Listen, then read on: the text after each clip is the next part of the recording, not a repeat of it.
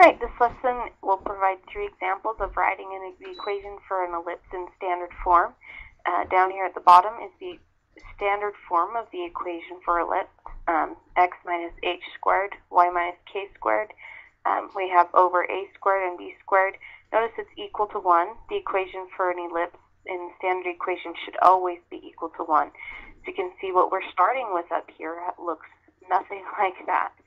So we're going to follow this set of steps so that we can make this into the standard form of the equation. It's similar to what we did with a circle, but has a few more glitches because of this a squared and b squared that will end up being in our equation.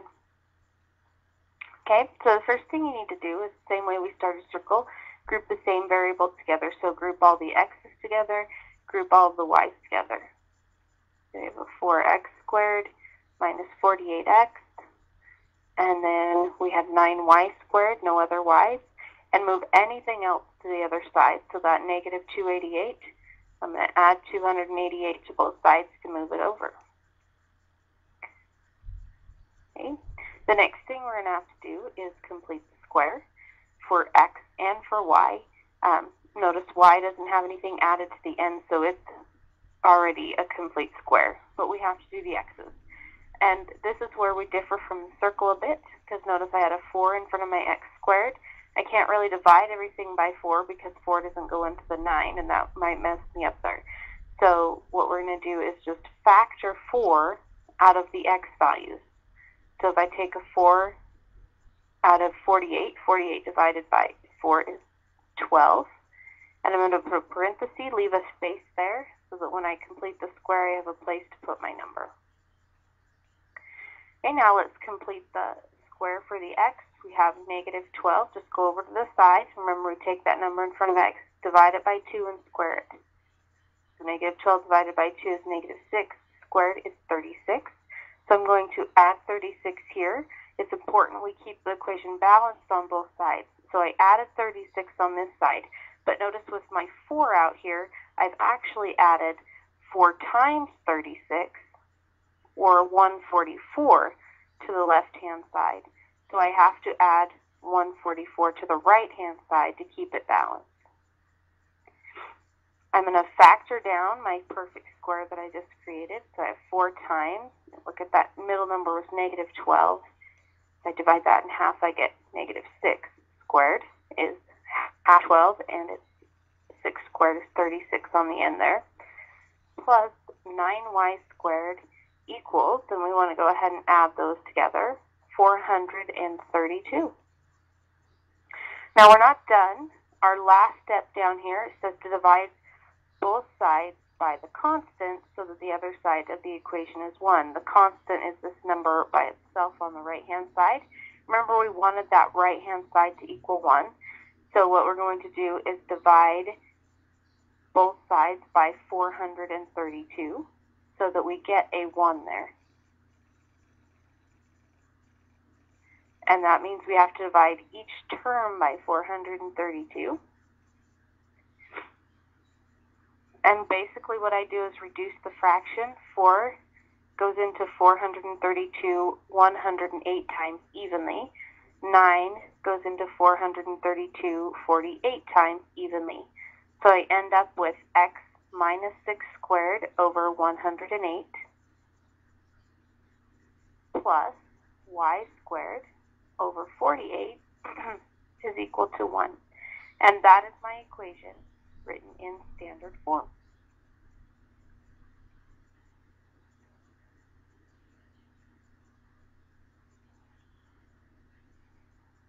We're going to do 2 more examples. So again, we have this equation that we're given. It's definitely nothing close to the standard form we have down here, but we just follow that same set of steps to get it to standard form. So the first thing we're asked to do is gather all of the x's together, gather all the y's together, and move anything that doesn't have an x or a y, the constant, to the other side. So if I were to do that, I would have 4x squared minus 16x, there's my x's, plus 9y squared plus 18y, there's my y's, and that negative 11, I'm going to add 11 to both sides to move it over. So I have equals 11. The next thing I notice is that I have a number in front of my x squared. I have a number in front of my y squared. So for my x's, I'm going to take a 4 out of just my x's and put a parenthesis, leave a space at the end so we have room to complete the square. For my y's, there was a 9 in front, so I'm going to factor 9 out of my y's. Okay, so that gives me y squared plus 2y, because 9 times 2 would be 18. Over here I have 4 times x squared minus 4x equals 11. Now we're going to complete the square for x and complete the square for y. So again, just take that number in front of the x, that's negative 4, over to the side somewhere, divide it by 2, and square it, and I get positive 4. So I add 4 to my x values, but notice I actually added, if I look at the number in front, I actually added 4 times 4, or 16, to this left-hand side. So on the other side, to keep this balanced, I'm going to add 16. Now let's do the y's. So notice we have this 2 in front of the y's. Let's take it over to the side. 2 divided by 2 is 1, and 1 squared is 1. So we add 1 for our y's, but notice we actually added 9 times 1, or 9. So we add 9 to that other side to keep it balanced.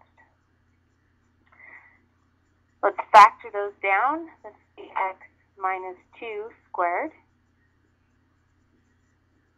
plus 9 times y plus 1 squared equals, and we'll just add those up on the other side, 36.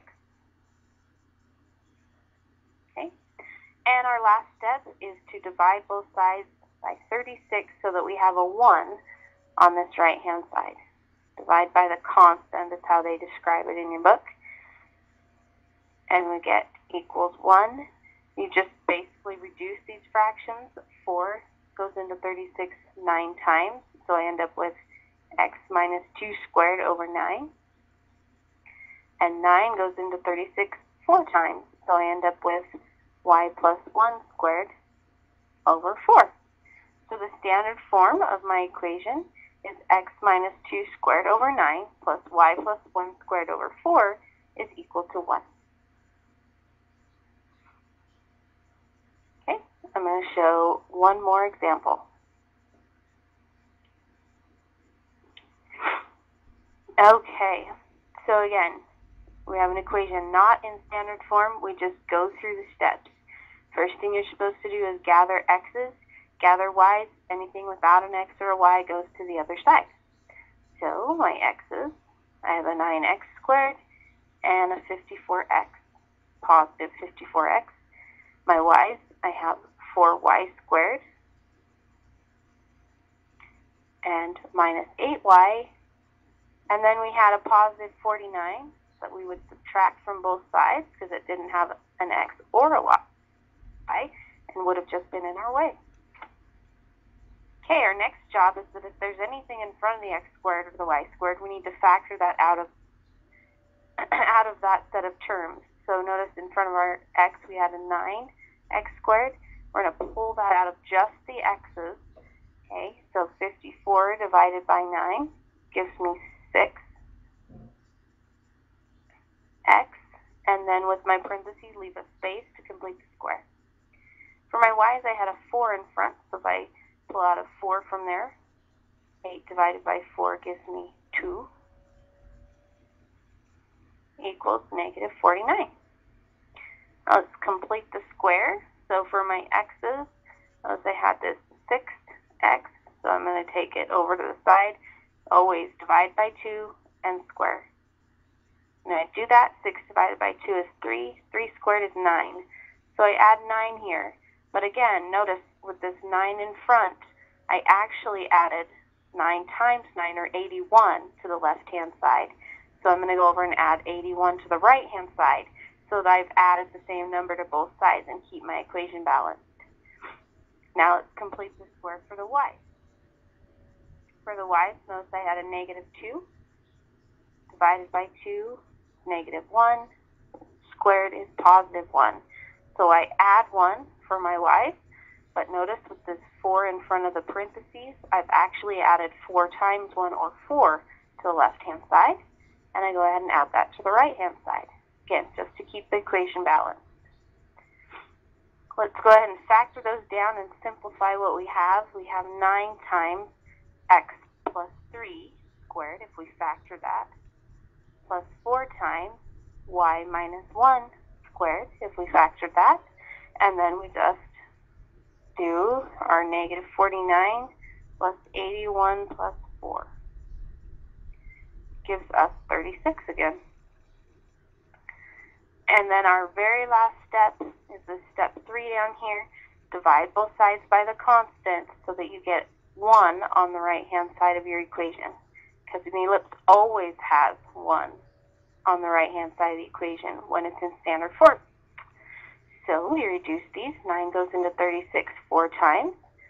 4 goes into 36 9 times. And if I write that out so we can actually see it, we get x, that's ugly, plus 3 squared over 4.